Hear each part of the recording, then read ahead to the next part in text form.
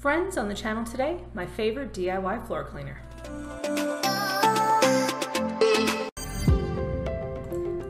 Friends, welcome back to the channel. My name is Misty Nicole with LadyPrefersToSave.com, and today I wanted to share with you my Sunday floor touch-ups, and I'm working on my kitchen today. I also wanted to share with you that I received this microfiber flat mop from Pure Cane. I really like that it came with a bamboo handle. It's very easy to maneuver, two reusable claws, and the best part, since it is a month away from fall, now is the time to really dig deep and to take time to clean our spaces before the cold weather sets in.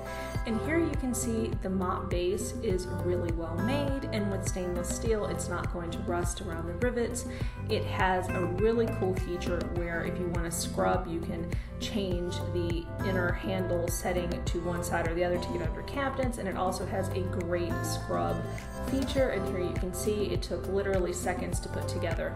I also wanted to share with you my favorite DIY floor cleaner, and that is made with a 1/4 cup rubbing alcohol, 3 to 6 drops of blue dish detergent, a 1/2 cup vinegar, 1 cup warm but not hot water. Of course you need a funnel, and I'm going to put in a few essential oils from my cabinet just to give it a fun fall scent, which would be 10 drops of clove, orange, and cinnamon essential oils. And here you can see it is mixed up and ready to go, and I'm going to have my first of 2 cups of Tazo sweet wild orange tea to get it started, and then back to putting my blend together. And folks, I'm super excited.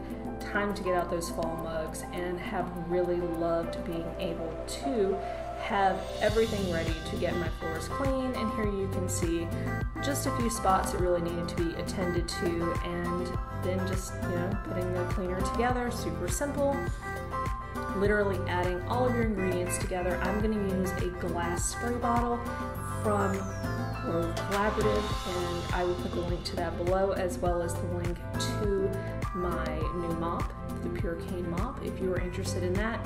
I really like having things in my home that are zero waste, and this is working really well for us, and which is again why I wanted to share it. Now, the reason I like this floor recipe is that 1, it's very easy to make with things that are already around the house, and 2, because of both the alcohol and the vinegar, it's very disinfecting to the floors, and especially if you have hardwood floors, the alcohol is going to make sure that it quickly evaporates any of the moisture on the floor, and the essential oils will help to retain the oils within your floor, and so you get the best of both worlds. And something else, if you do a lot of DIY cleaners at home, definitely invest in a small collapsible funnel. I find them super, super wonderful, and most Dollar Trees and stores have them, so be on the lookout for that. And again, you can customize your essential oils to whatever you want in your blend. I again am using sweet orange, cinnamon, Ceylon cinnamon to be specific, and clove, just because I like the 3 together. Now, if you wanted something more disinfecting, you could of course put spearmint or peppermint or lemon or tea tree or any combination thereof, and then of course just giving it a little swish to get it started. And that is it, folks. Literally pennies on the dollar to make this blend. Now, before I mop, I of course am going to sweep the floors, and normally I would vacuum, but I had 2 family members who were resting and cats that were sleeping, and so I did not want to wake them up. So I am just going to go ahead and sweep. As you saw, put the dirt in the compost bucket and then get started with this mop.